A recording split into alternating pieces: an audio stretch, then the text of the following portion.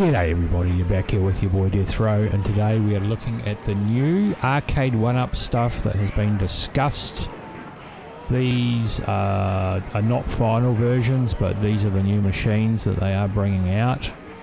And wow, I think they've blown quite a few of us away. Let's get in, let's go back to the top of the page so we can all see what goodies they have. They're going to have the Legacy editions, the Pong 4-player pub table, you got the Atari mini thing that's coming soon. Let's go down. Got a 4-player X-Men cabinet, beautiful artwork on the side. Now it's going to have a few other games in there, and that's going to be Captain America and the Avengers Galactic Storm. That's a number of games there. Let's take a look at the cab. I've got a coin door on the front, a false coin door. Not sure if it's going to be actually lit up or anything. Time will tell. You know, they're going to ask what people want, just like Arcade1Up always do. Let's get out of there. We'll quickly go back and look at some of the other great ones that are coming. Dragonslair. Who doesn't? The Laserdisc game Dragonslair. That's right, folks. Let's have a look at the artwork. Brilliant. I've even got the design of the marquee right. That looks good. Even they've done the three-way panel artwork. Goes into the screen, and you got the slope of the screen as well. And it just doesn't come with Dragonslair, it comes with the sequel, as well as Space Ace. So that's going to be great. Now I'm not sure what the pricing will be on these, but you can sign up to notify you when a bit more information comes about. Let's head down. You got the same thing with the Space Ace cabinet. Same games, but just the artwork for Space Ace. Then you got the big one. You've got Killer Instinct. Who didn't love this game? It's got Killer Instinct 1, Killer Instinct 2, and it looks like it's got some Battletoads. That's right, and it's the arcade version and Double Dragon as a bonus game. Oh, doesn't that look... Let's look at that artwork. Once again, unsure about the coin door. I guess if people want functioning, glowing, you know, with the slots, that they may change it, but hopefully the buttons and that are better quality than some of the garbage that we had on previous units that I managed to get my hands on. You've got, here's the Legacy stuff. You've got a Tempest. Got a ton of games on it as well. Those look good. I can get a control panel look. There we go. One thing I wish it did have was the volcano type buttons.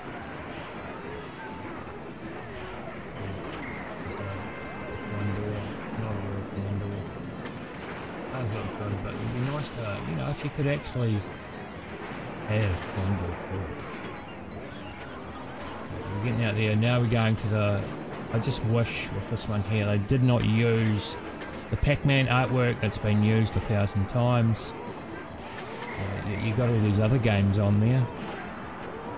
Look at all the games. Pac-Man, Galaga, Galaxian. Well, people, I call it Galaga, people call it Galaga, or all different names. You got Pac-Land, obviously Pac-Man, Super Pac-Man, Dig Dug, Pac-and-Pal, Pac-Mania, Mappy, and Dig Dug 2, and Rompers. I honestly think they could have used Pac-Land or Galaxian artwork. I just, you know, I think the Pac-Man artwork's been beaten like a dead dog. But anyway, now we've got a Capcom Legacy edition. Look at that, looks brilliant. It's using the original Street Fighter 2 art. Lovely riser as well. It looks beautiful. But I'm not a big fan of the buttons that I've been using on these cabs in the past. I need better quality. But it does look nice. There's going to be 2 editions apparently. One with a light-up marquee. Well, the standard marquee, I guess. And the games that it has: Street Fighter 2, World Warrior, Street Fighter 2 Turbo Fighting, the original Street Fighter Darkstalkers, Commando, Final Fight, Ghost and Goblins, Strider, 1944 Loop Master, Street Fighter 2 Championship Edition, New Street Fighter 2 the New Challengers, and Super Street Fighter 2 Turbo. That is a great... If I wanted any of them, I'd probably go for this, or and the Killer Instinct. I don't think... Oh yeah, as well as I'd probably go for Dragonslair over the Space Ace. I like Dragonslair more. There are the 3 cabs that I'd go for: the Street Fighter 2. Now there's also the Pong 4-player pub table. It'd be great to have in a pub if people don't fucking spill the beers over it. You'll probably have to have some sealant and better protection than the average cover that you get on the basic Arcade1Ups. You're going to have something serious in the pub.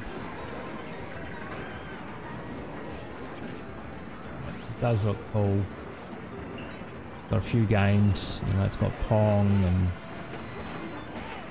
Quadro Pong and Warlords is there, Tempest is there, Circus Atari is there. So it looks decent. It's not something I would purchase. If I owned a bar, yeah, for sure. There'd be other games that I put in the bar. That's some of the other new stuff that's recently come out. It's the Outrun. Wasn't a big fan of the Outrun, but it is what it is. And Big Buck Hunter, it's not a game I'd purchase. It's not there. Street Fighter 2, Killer Instinct, Dragonslair. I wouldn't go X-Men 4-player for myself. And that's it, folks. That is the new Arcade1Up lineup coming soon, and I just can't wait to see these out on the market. No, they're not going to be out next week. You know, there's still parts of the artwork is finalised. Some of it's not on certain machines. Obviously, the coin door debacle. Do we want a real coin door with functioning lights? Yes, for sure. You want that most.